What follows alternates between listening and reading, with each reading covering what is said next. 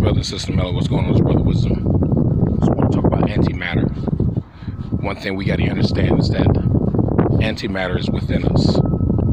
Antimatter is an energy. It's a light energy that is within us. All right, we are very powerful beings of melanin. Okay, very powerful beings of melanin, and the matter, there's an energy that's within us that is pretty much an antimatter. That's why you feel that heat that is within you. All right, the antimatter, it's an energy. These orc beings call it antimatter because the energy that we have within us is against their material. All right, matter is a type of material. So the energy that's within us is against their material. All right, we have to understand that they are not us and we are not them. All right, antimatter cannot be created by CERN or any other type of machinery that they try to create. They'll always try to create some type of energy, and they'll put it on the movie sceneries or whatever it says, or we created antimatter, and they use all these theatrics or whatever, but they have not been able to recreate antimatter, or this energy, this light energy that we used on our planet. The only way to create this type of energy, this type of bright energy, is through nature. All right, with all the natural elements. You got your copper, your silver, your aluminum, your gold, your bronze. I mean, these different elements. You have the wood, you have all your stone, your different stones, your crystals and whatever. And the crystal is the main part of the so-called antimatter, or that energy of light. So the so-called antimatter is against them. This beam of light, which is pure negative energy, they cannot create it.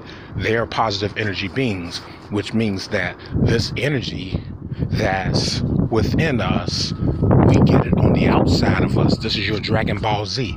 All right, when you see Dragon Ball Z all lit up and on fire, that's antimatter. What these orc beings call antimatter, which is a full force of light energy all around us.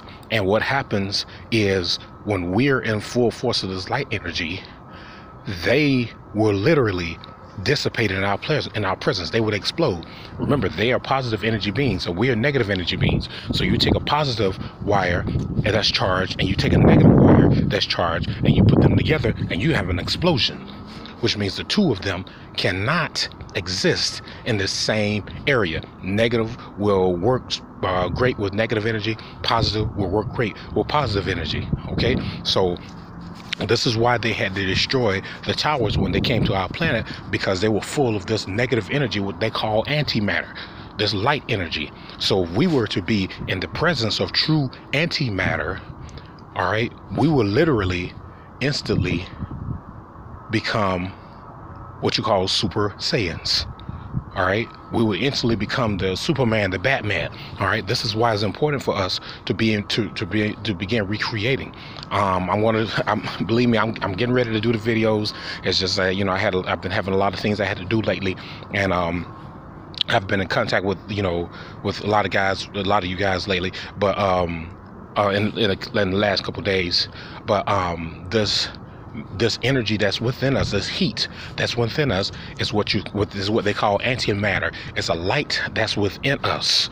So we have got to work to create the light that's within us so that it can be on the outside again. Once we get it on the outside again, then we can all begin to move into a higher level of power and a higher level of energy.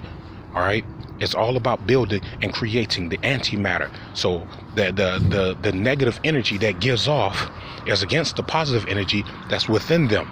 Okay, that's the clear basis of this.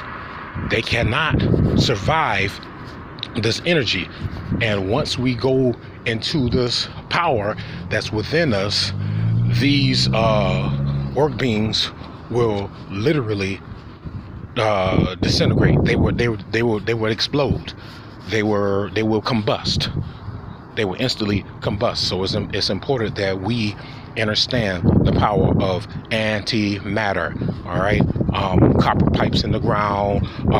You got your zinc in the ground, or and we have to learn how to build the towers with the wood and the copper and the zinc, and using the crystals and different frequencies. We're going to talk about that a little later, but I just wanted to touch bases on pure antimatter, and what antimatter really is that energy that's within our bodies, within our melanin bodies.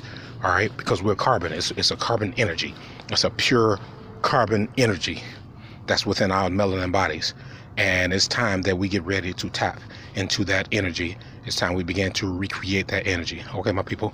All power to the multi-chakra people of melanin. Peace to you all.